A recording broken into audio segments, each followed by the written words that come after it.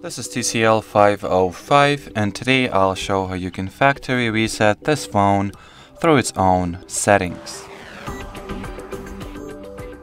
So in the beginning, you will need to launch the Settings app. Here, scroll down and enter the System category.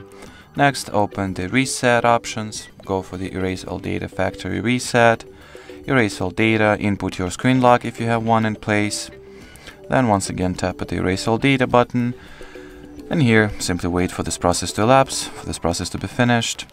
And you'll know that the factory reset procedure went successfully. By default, your system will be rebooted directly into the phone setup. So let's wait for that, and once we'll see the initial system setup interface, I will, promptly finish the video.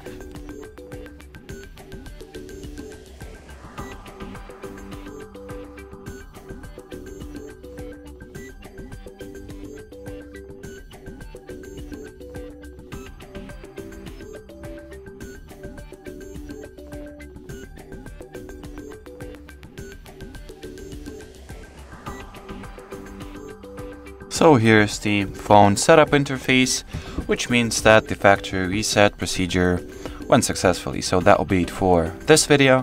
Thanks for watching, and bye-bye.